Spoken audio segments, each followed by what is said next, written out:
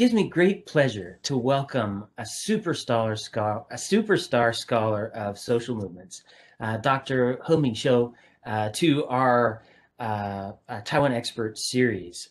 Ming-sho is a professor of sociology at National Taiwan University, Taida, where he received his doctorate. He was also a visiting scholar at the Harvard's Yenjing Institute, where he worked on his latest and extraordinarily timely book, Challenging Beijing's Mandate of Heaven, Taiwan's Sunflower Movement, and Hong Kong's Umbrella Movement.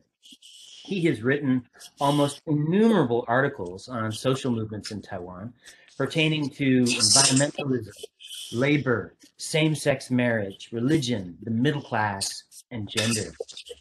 One gets a sense in reviewing his incredible record that social movements have served as a window for the myriad ways in which Taiwan's politics and society have transformed around you over the last few decades. So welcome, Ming-sho. It's so great to have you here.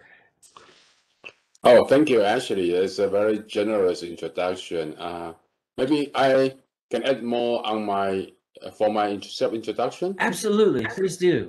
Hi, I'm Ming-sho Ho. Ming-sho, I'm a sociologist. Yeah, as Ashley has said, that my main research focus is on social movements in Taiwan, and you probably know that social movements in Taiwan has made a lot of social changes in Western Taiwan, from same-sex marriage, from environmental protection. Even it has impacts on cross-strait relationships. So I'm really glad that I choose this field as my research focus 20 years ago when I first stepped into Taiwan's academia. I have benefited a lot from them, and I learned a lot. I just grew up intellectually with Taiwan's further march into democracies and the civic activism really is fascinating a topic for me. I want to ask you, how did you get involved in the study of social movements? I recall saying once that it wasn't your first inclination, but later you would come to embrace this topic. How did you get involved in this research? Yeah, I got my PhD in year 2000, and at that time the research topic was about Taiwan's environmentalism. Well, it's just one string of civic activism that really emerged in mid-80s, and that was a time when Taiwan was leaving its authoritarian past and began to liberalize politically. And I was a teenager at that time, so I entered college at 1991. But we all know 1 year before that there was a big incident of student movement, which is called Wild Lady movement. So I was 1 year behind that when I entered college as an undergraduate. But since then, I think the college has changed a lot. I don't even feel the legacy of student activism. So a lot of activists who become activists, and after they graduate, they become full-time NGO workers or become politicians were few years senior to me. So I was never activist in serious sense of that. But I kind of their career trajectory is always an intellectual puzzle for me because they were disciplined in the campus when they were a student, but they were campaigner for reform after they graduate.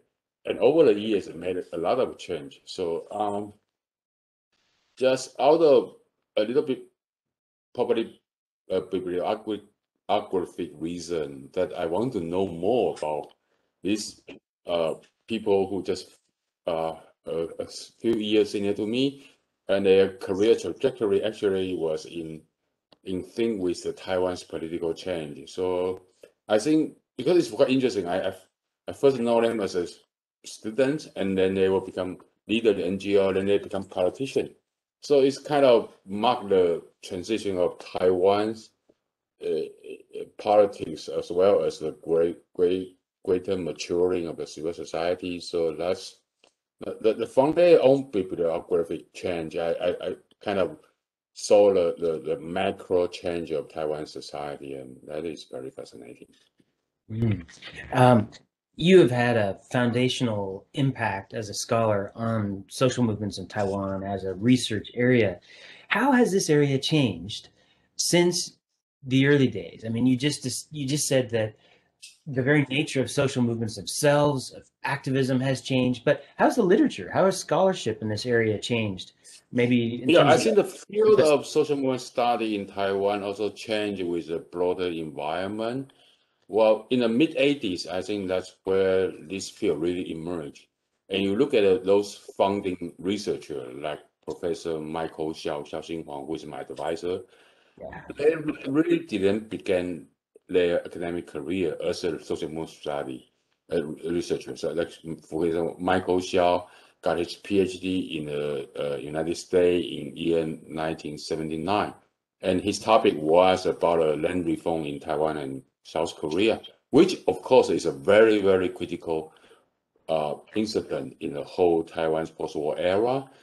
But when a social protest emerged in the mid 80s, scholars like Michael Xiao just switched their attention to civil society. But so they really laid the foundation.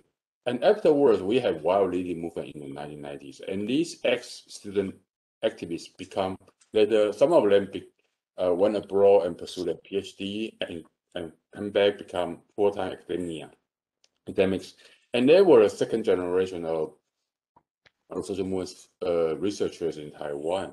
So I think it's quite interesting that as social movement become more institutionalized in a democratic Taiwan, social movement study also underwent the same transformation, have become a very established field in Taiwan. So I think both fields kind of mutually reinforce each other because, like for example, like women's movements in Taiwan, most of the leaders came from female professors, and they Mhm. were student activists for women's cause earlier, and they got their tenure, become professors.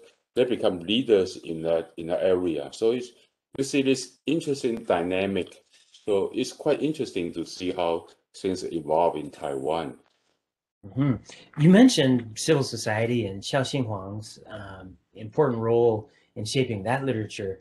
What do you see as the connection between civil society and social movements uh, in the research Well, sense or on yeah, the ground of in course. Taiwan? Yeah, of course, civil society is a broader category.